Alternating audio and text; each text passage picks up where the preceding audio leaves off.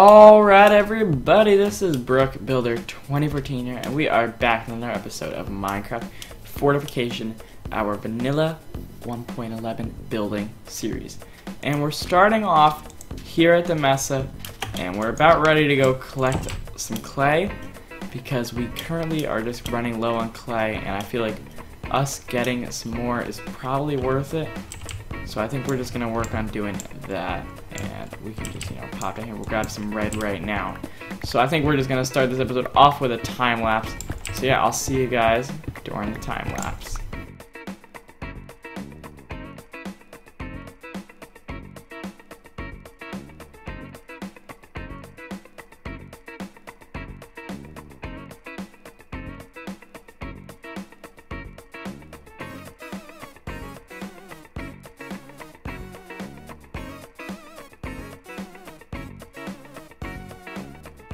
Alright, so after collecting a bunch of clay, I realized how low durability this pickaxe is at. So I got us a bunch of levels, and we're going to do 2 pickaxe enchants. But of course we didn't grab any lapis, because they would be too pro.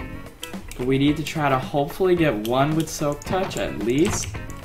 Because I'd like to get a work pick and a silk touch pickaxe kind of work out here. So, because this efficiency 5 and breaking 3 fortune 3 pickaxe is pretty good, but I felt like instead of repairing it, we might as well just get other picks at this point. I think it's probably a better investment. I think we have plenty of diamonds right now. So let's see, just some breaking 3 and a fortune 2 efficiency 4.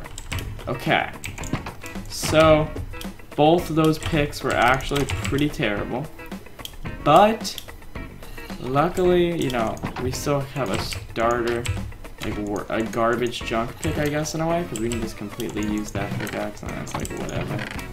So we'll keep that there, and then some breaking 3 is good, because we can just toss it on, any other pickaxe that we want.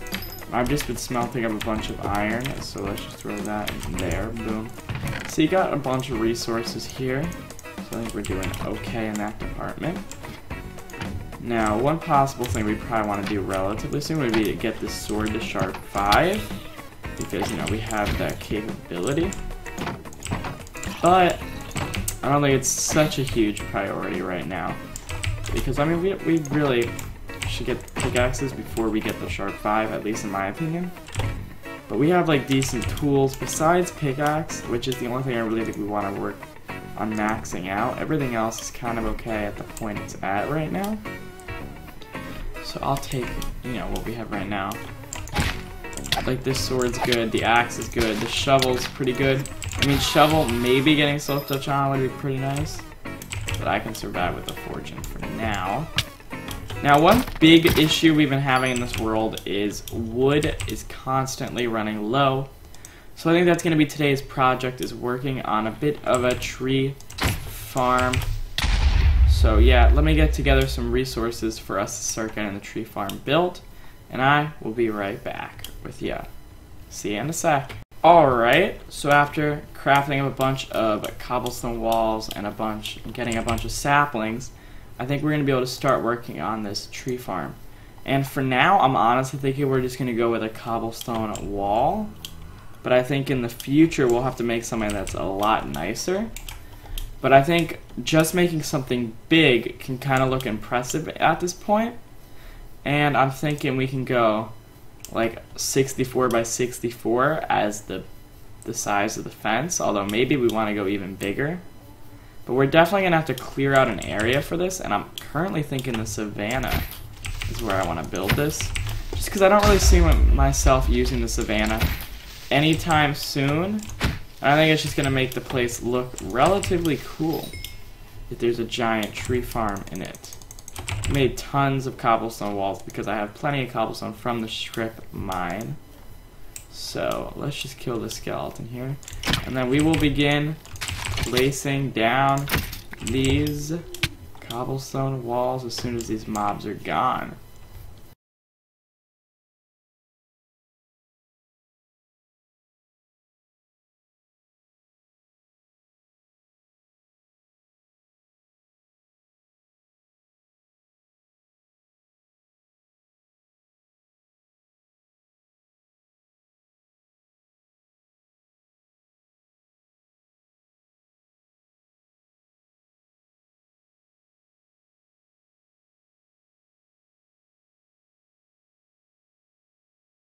So the giant wall has been laid out, but that's not the big problem, honestly, is the wall. The wall is relatively easy to set up. Now comes the fun part, which is blending everything and making it all feel natural, which is going to be definitely pretty difficult considering we don't have too many resources to put towards this at the moment.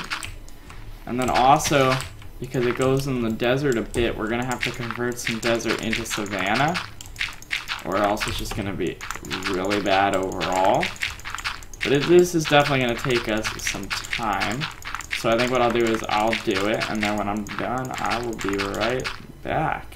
After realizing how much time it would actually take to get all of this outer area looking good and the inner area all flat and stuff, I decided that I don't really think it's worth it. I think it actually looks better when everything is sort of unique like this and it's not super flat and it just looks natural. I kind of like it actually.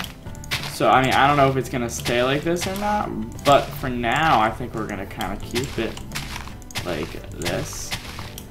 And we're just gonna throw down a bunch of trees. We do have a slightly unusable desert section, but I think that's actually not that bad. I mean, it kind of gives it some natural feel.